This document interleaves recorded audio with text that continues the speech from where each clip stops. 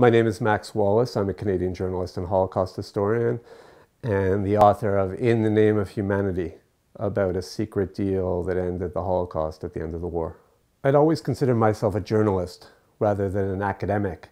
So when I started getting into the area of Holocaust research, I felt an obligation to do it right.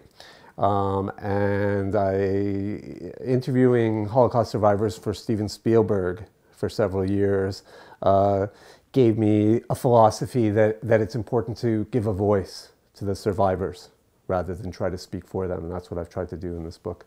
It always strikes me about how many people believe that the US had a shameful record turning away Jews before the Holocaust, and Canada was somehow a little bit nobler.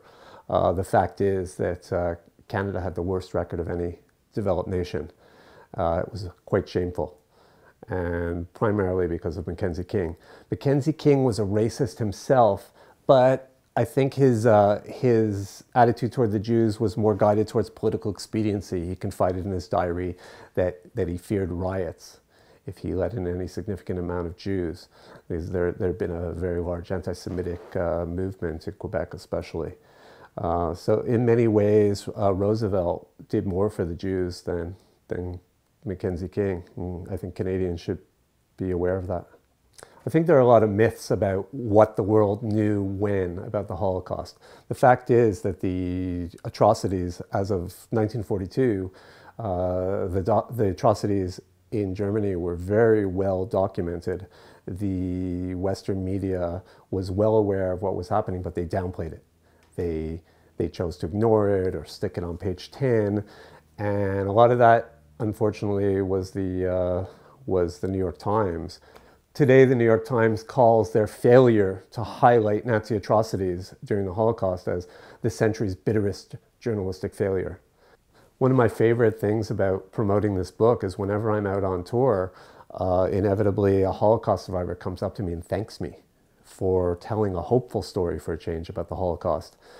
Somebody told me that they felt, when they heard this story about Resha Sternbach and this incredible rescue episode, that they felt like Steven Spielberg must have felt when he heard the story of Oskar Schindler for the first time. The unique thing about this story is that it involves ultra-Orthodox Jews.